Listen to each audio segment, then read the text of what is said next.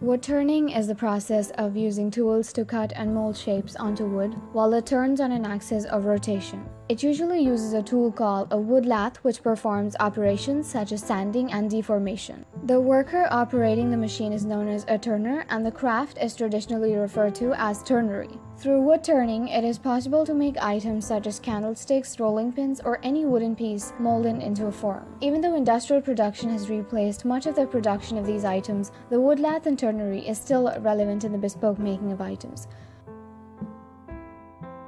Whether this is a hobby or means of employment, wood turning can save time and money. It is also a fun and satisfying art.